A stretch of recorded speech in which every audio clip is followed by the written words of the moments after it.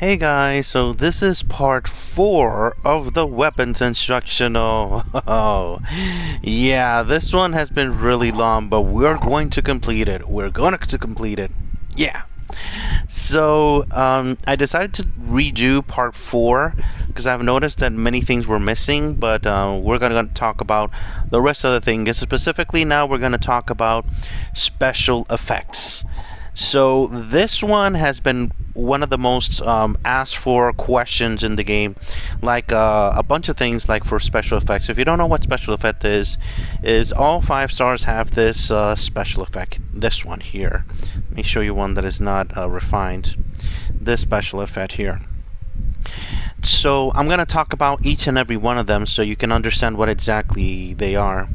So you can't choose these. You get these randomly when you actually get the weapon. So yeah, you just have to keep getting the same weapon to get the one that you actually need. But in different situations, you can use these effects effectively. So we're gonna start off with the very first one that I want to talk about, and it's actually the worst one of all. So if you get it, you're probably not gonna be happy with it. Let me see which weapon it is. Here we go. Crowley has it. So it's healing received. So healing received 15% is probably the worst special effect. This really helps if you're pretty much dying and one of your healers heal you and you receive 15% more heals, and that's pretty much it. And other parts of the game, if you have a bunch of shields and you already have full life, this is completely useless. 100% useless most of the time. So if you're not running healers and you're not losing life, this is going to be really useless. So this is probably the worst effect of all.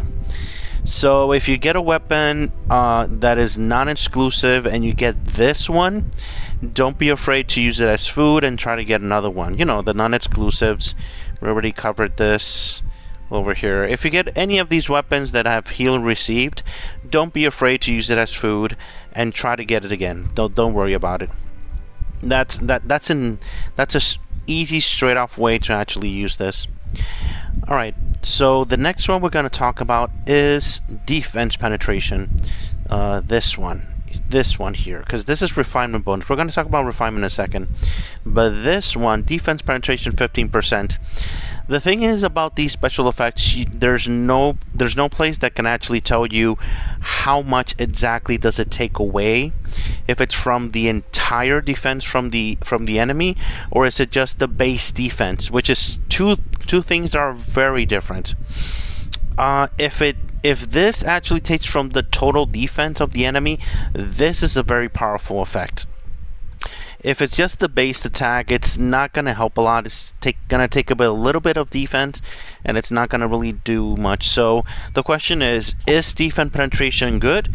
I would say yes, because most of the time when I use these types of weapons with defense penetration, I do notice that the damage does go through, and it does go a little bit higher when you actually do that. And yeah, that's definitely something to take into account. And there is a theory that defense actually makes enemies crit less. I don't believe in this theory, but that is just a theory, game theory that been going around there. So if you get defense penetration, don't be afraid to use it. It's a good special effect there. So the next one we're gonna talk about is mana gain. Let me see who has mana gain. That would be none. Yeah. So mana gain is pretty good actually. Mana gain, what it does is that when your hero gains mana by stones or on defense by turns, it will raise that percentage of mana by 12%. In the past, this used to be just stones, but they switch it to mana gain specifically. Because in the past you only get that extra mana when you were hit by stones on defense, so they just decided to put mana gain 12%. So this is pretty good. It's not one of the best, but it's pretty good. It does help you go a little bit higher, just a little bit. This is actually really good on heroes that are slower. because I've noticed that when you throw a bunch of stones, there's like this one hero that's a little bit behind. So that 12% does help him or her actually get to the 100% that you actually need there. So mana gain is a good one actually. So the next one is attack. Let me see who has attack. Here we go. So this one we can actually test and actually see how much you actually get, because we do have two weapons of the same, but the one is not attack. So I'm going to show you right now the difference in attack. So let's take out good old Thor, because he actually loves this weapon. So we got the one that is attack. So let me see if I can get the other one first. Okay, so we have the attack. It's gonna be lower. So we have 4,991 attack. So now we're gonna switch it to the other weapon, which is the 10% attack. So now we went up to 5,095. So we actually raised 104 attack. So that 10% is gonna raise 104 attack. So the original amount was 4,991. If that would be 10% of 991, that would have been 499.1 attack. So definitely that stat does not affect the whole attack that we're actually getting. I think it's more about the base attack for Thor. So the base attack is Thor's attack level without runes, without dragon, without ascension, without weapons. That's his actual attack. So that's the amount that's going to raise. But 104 extra attack on Thor, it's a pretty big upgrade. So if we switch here, 100 attack, it's a really big upgrade. So this is actually one of the best buffs that you actually can have for a hero, because 100 is really a lot. Even though it's compared to 5,000, 100 is pretty big. So if you do get this actual buff, I do recommend to actually go all the way. This is one of the best ones, because that big boost that you're actually getting there is really nice, actually. Really nice. So for next one is crit chance. And for crit chance, I think it's for... Where are you? Come on. Oh, here we go. Colette. So Colette has... This weapon here has crit chance. So when you have a weapon with crit chance, you have to take into account a few things. Is it a weapon that already gives crit? That's a very important question. If the weapon already has crit damage, that is really important to take note. Is the hero already has a high amount of crit with his abilities? So if the question and all these questions I just said is yes, then crit chance is good in that situation. Because for example, Colette is not going to be a hero that has a lot of crit. Let me show you real quick Colette here.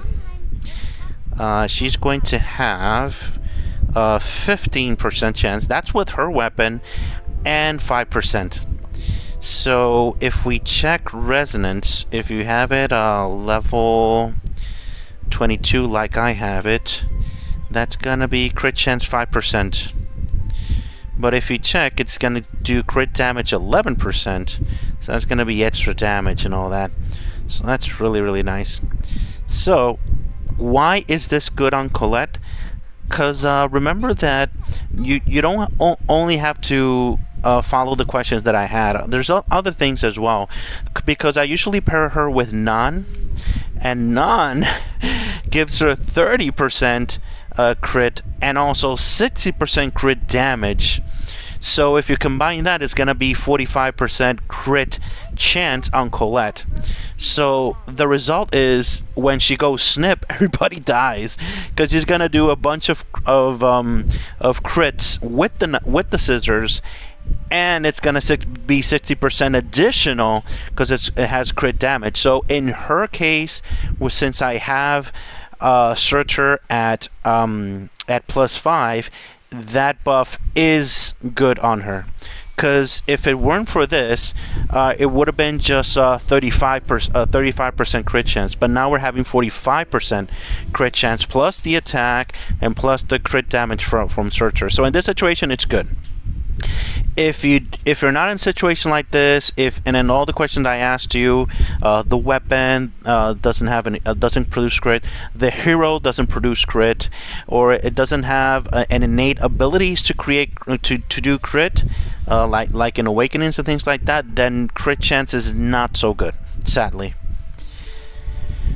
So another example that I can show you about this is this amazing weapon that I actually got, and it got crit. Where are you? Here we go.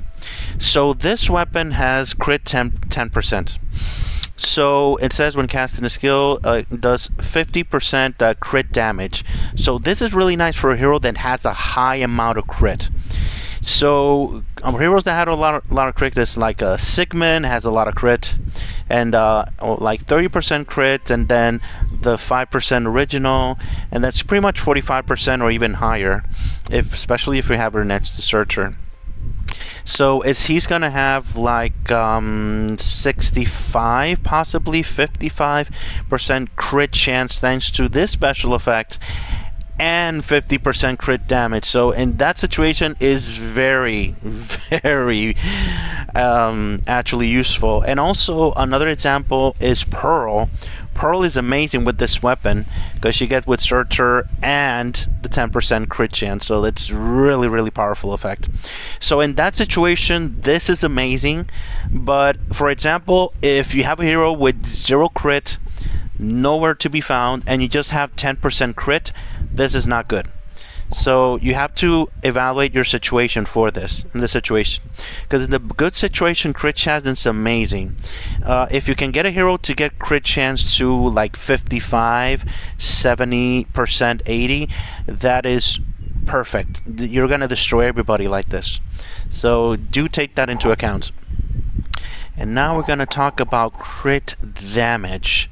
So pretty much the same questions as the crit chance one, but this time it has to be a weapon like Palmyra's weapon that does crit pretty often, and on Palmyra it's gonna be 100% chance.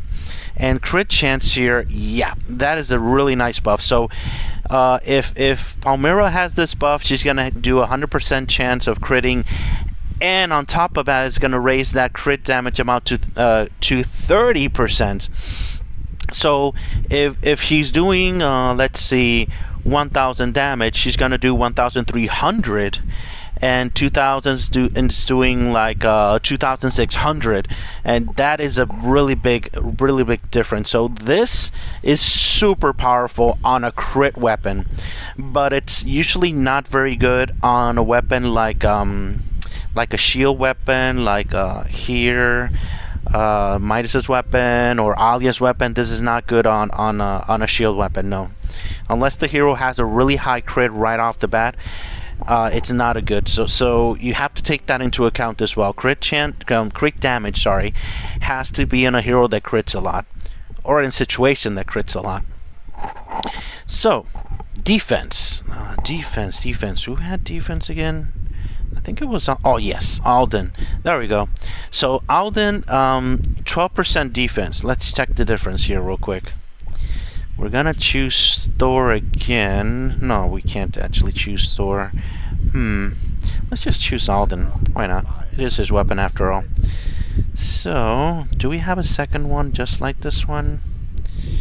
Well, it can be any weapon as long as it doesn't have defense. Okay. Let's switch it here. So right now we have 4,249.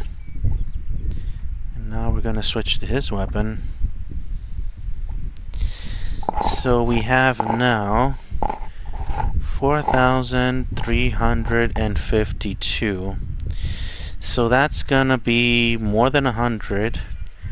That's That was 49. 13. So that is 100, like 112 maybe, like 112 I think. So it's still it's higher. It's pretty much 112. So. I'm not exactly there, but just have an idea. 110 something. So it's obviously higher than the 10%, but you're gonna get an extra defense there. So this is actually some people have been asking me in the past if this is a good buff. Usually 10% attack is better because the best defense is a good offense. So the ability to kill the enemy before they have the opportunity to kill you is better, but if you have defense on a weapon, don't be afraid to upgrade it. Especially on heroes that you want them to survive more, especially on heroes that you want that are broken on defense. Like Mildred is an incredibly powerful hero to actually have that ability, 12 defense. Isadora, you want her to survive a lot, and defense is going to help her a lot. So yeah. So don't be afraid to actually upgrade this weapon, a weapon that has a special effect with defenses, because it is underrated, and on defense is a very powerful upgrade. For sure, I highly recommend it if you get it there. So now we're going to talk about one of my favorite, if not the best, of all of the abilities here is lifesteal. So I'm sure that Chloe has lifesteal here. So lifesteal pretty much means 15% of all the damage you do, you are going to gain it in life. So this ability is broken. Why? Because, for example, if all your heroes, well, for example, if you have lifesteal, a bunch of lifesteal ready from your runes, and you have weapons with lifesteal, you don't need healers. Period. If you go on campaign, if you go to these stages here, that is to actually get mats, you won't need any healers at all. Just because you have lifesteal, you do all the damage you do, you're gonna heal it up again. So this is one of the most powerful special effects in the game. In my opinion, it's the best. Cause yeah, you can build teams that don't have healers, and you can depend on the lifesteal. If it's a hero that actually does a lot of damage, Thor does a lot of damage, Palmyra does a lot of damage, a bunch of heroes that Deedlight does a lot of damage. All those heroes that do a lot of damage on defense, they are gonna love lifesteal, and they're gonna have a very hard time dying, and your heroes and your enemies even more problem trying to kill them, because they're almost about to kill them, and then they go off, and then they gain life, and then they gain shields over it, and the whole house of cards comes tumbling down after that. So yeah, if you get lifesteal, do not feed it as food. It's one of the best special effects in the game, for sure. Alright, so the next one is HP 12%. Which was it? Here we go. So Sigmund, on this weapon, HP 12% is not very good. Where exactly is this good? This is gonna be good on a weapon that has shields. So this weapon is Reggie's weapon, Reggie's bottle. It's actually really good if he had 11%. I'm sorry, 12% HP, because the actual shield that you create is calculated by your total HP that you have on your hero. So this 75% on Reggie, it's actually going to give you 75% of his total HP. So that's gonna have a very important place there. One of the best weapons to actually have this one is on Midas's axe, because Midas, even though this one has lifesteal, he doesn't do a lot of damage. But if it had HP and 12% instead, in the beginning of the game, in the fight, he would have given shields to everybody on the entire team based on the amount of HP he already has. So usually you're gonna give this weapon on a hero like Midas or Malford, which he has crazy amounts of HP, and you add the 12% for HP from one of the special effects from the weapon, is going to be even more shields added there. So in that situation, that special effect is amazing, but outside of that, it's not really good. It's not good on an attack hero. It's not good on everything else that it's not shields. So you can decide there if you want that special effect or not. Now we're gonna finalize with the last one, which is plus skill. I have a bunch of alias, but there we go. I have a bunch of like these with skill. I think, where is the other one? Oh, apparently I only have 2 there, so that's fine. Okay, that's fine. Alright, so I have 2 with these. So plus skill level of the hero, this pretty much means, I'm gonna show you real quick, a hero that is affected nicely. So Isadora loves this one because of her ability. When you actually give this weapon with the +1, when you activate her ability, she's going to give 5% extra defense to every single hero on your team. So usually, instead of 100% defense, if you give her a weapon with the +1 skill, that's actually going to give 105%. If you use it, you're going to notice that. So that is a really powerful effect on her. So you have to take into account which hero you're going to give this weapon to. So that she's a very good example. Let me see of another good hero here. Nun is a good example as well, because she's going to do extra damage. She's going to give 3% attack to everybody, and going to give extra damage 5% to everybody. That is pretty powerful. And to have +1 and give 3% extra attack to everybody, that's very, very awesome. Very, very +1. But if it's a hero that is just giving like a little bit of damage, like Elmas is not a damage hero, so giving this to Elmas is not going to do much. Not really going to do it at all. So in that situation, it's bad. However, there's one hero that this ability is special effect is broken, and that is with Damon. Why? Because look at this. He's going to do 50% more attack, and gonna get an additional 1% energetic, and it's gonna give a -2% exhaust. So that pretty much means that he's gonna give 4%. Pretty much that's 8% more, a -8% exhaust effect to the enemy. So that if you're gonna play with Damon, that's gonna suck up even more from your enemies, and it's gonna give energetic more for him, so it's gonna give him that boost to actually do a lot more damage and suck that power from your enemies if you have him at +5. So you do have to take this into account.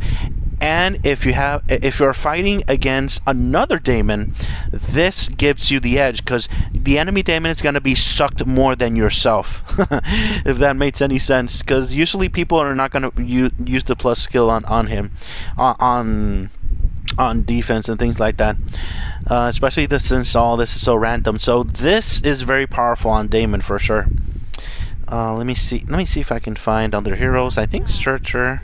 Yeah, Searcher would love to actually do this, because she'll give 3% more attack, and all these cool stat heroes are all actually going to do really nice with that. So that's pretty much it, guys. Okay, so that, without me planning, that became way too long, so I'm gonna stop there for special effects, and on the next video I'm be talking about refinement. So that's a really important part of the game there. Alright, thank you very much for watching, guys. Have a great day. Bye bye.